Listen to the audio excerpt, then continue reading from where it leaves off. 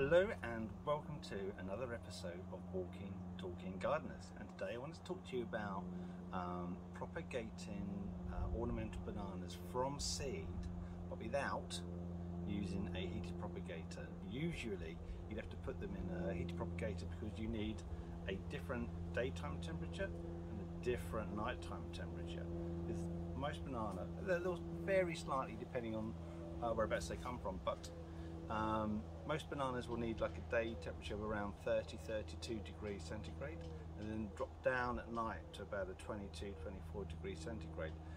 Now, how are we going to do that without using a heated propagator on a timer? Well, I'll tell you, how we're going to do it is by using the summer season. So we know that if I put this stuff into the greenhouse during the day, we're going to be anywhere between 30 and 40 degrees centigrade, and then at night going to drop back down to about 20 degrees. So we have a short period in the year in the UK where we can grow these, germinate them, without having to go to all the faff and expense of buying propagation equipment. So to start off with,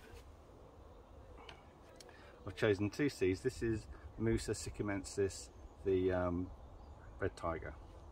So these have been soaking for about a day in warm water. Shall we have a look at those seeds? No, of course, yeah. Have a look. Well, let me give my hand. They're quite big, aren't they? Yeah, yeah. So you can imagine in the fruit itself will be like a small regular banana. Yeah. But absolutely packed with these. Yeah, they're quite big, because you think of a banana you get in the supermarket, they've got tiny black seeds, haven't they? So, yeah. Yeah, you can just see the little embryonic seeds, but they don't come to anything because it's a triploid fruit. Of course. Which is why it's so much bigger and does have the fruit inside. Yeah. But you try and eat these with all their seeds in, you just probably break teeth off if you're anywhere near my age. Oh, they're great. They're great. So that's red tiger. That's a really great variety with the burgundy banding on green leaves. So we'll get these in. Just going to use my pencil as a dibber because I don't know. I don't like dibbers. I much prefer pencils. So one in there. One in there, one in there. And the other variety I have is Musa itinerans. It's a much smaller seed, let me show you. And this is the Burmese blue banana. Oh yeah, it's about half the size, isn't it? Oh, maybe. At least, yeah. Oh, so they're kind of, they're great, aren't they? Yeah. The plant's not blue with these, but the fruits, when they're young, the fruits have like a silvery blue colour to them. It's quite attractive. But it's from the mountains of Burma, and which means they're quite used to the cold temperatures over their sort of like winter period, which should be roughly similar to the cold temperatures that we get here in the south of England during winter too. So we're going to try these and see if we can get them to winter this year in the greenhouse. So let's get these in.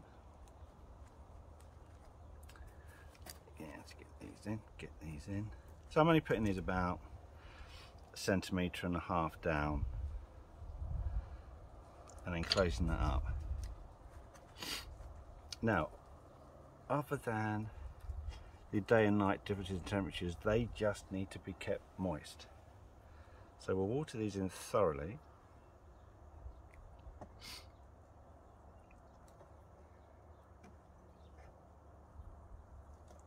Compost is a bit dry with this temperature. I'll then label them because you won't recognise these when they start to germinate.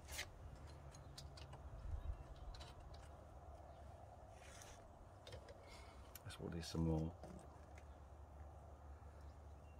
Now, from here, you've got a choice. You could either go put these straight into the greenhouse and just keep an eye on them, making sure they're kept damp at all times, or put them indoors on a warm sunny windowsill, and these you could put in direct sun.